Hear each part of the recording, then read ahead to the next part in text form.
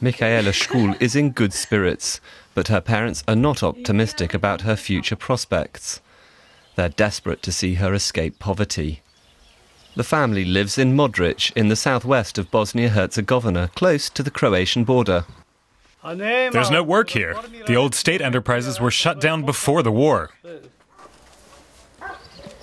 The area has still not recovered from the devastation of the Balkan Wars of the 1990s. But the people here, most of them Bosnian Croats, lead privileged lives compared to other parts of the country. Qualifying as binationals means they can work in Croatia. The family's oldest daughter already lives there, and with Croatia about to join the EU, Michaela also hopes for new opportunities.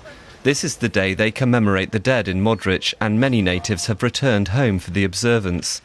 Some drive cars with German or Austrian license plates.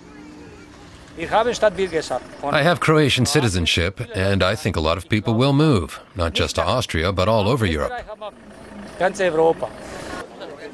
The EU has always attracted itinerant labourers.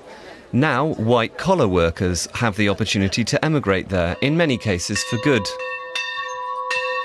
Young members of this church will soon be able to go to university in the EU, thanks to their Croatian passports.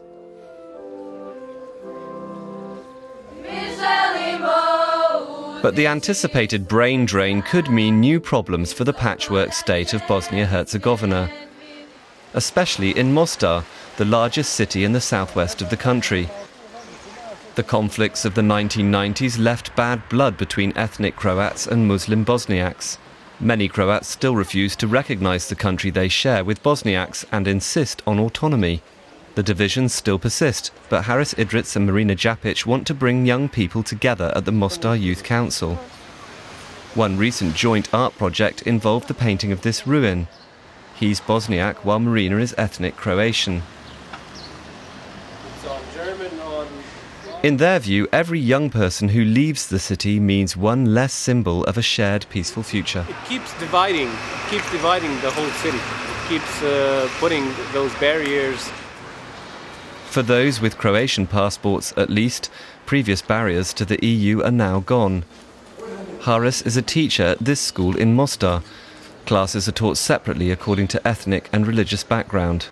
We talk to some of the Croat students during lunch break and hear about their big plans. I want to go visit my brother in Nuremberg and learn German, and then go to college there eventually. Haris's Bosniak pupils do not have that option. It adds to the youngsters' frustration. It's not fair. They have dual citizenship and can work here and in Croatia. But that's how the law is, and the law is made by the state. That would be Bosnian law, which has yet to deal with this issue. Croatia's accession could initially mean a step back for Bosnia.